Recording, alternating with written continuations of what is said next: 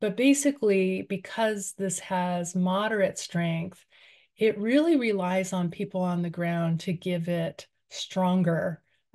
girth and a stronger push. And that's largely, in large part, in my research of the Chinese American educators and activists, that it really did take the heartbeats of them collectively on the ground to really, really evoke the spirit of law and really making it a civil rights issue, but also trying to extend it beyond that to preservations of their language rights.